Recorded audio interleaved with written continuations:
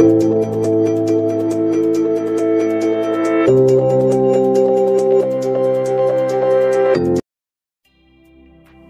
is the oxidation number of carbon in sucrose?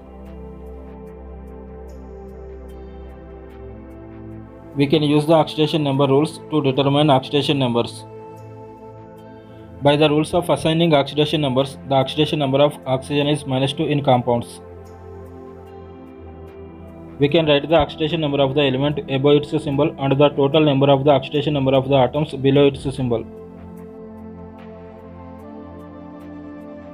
By the rules of assigning oxidation numbers, the oxidation number of hydrogen is +1 in nonmetals.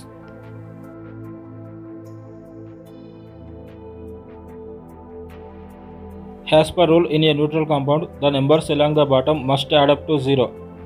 So the number under C must be 0.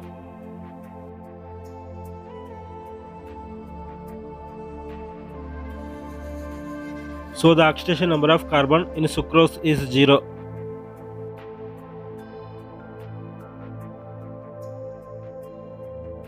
If you like this video, please subscribe my channel and press on the bell icon.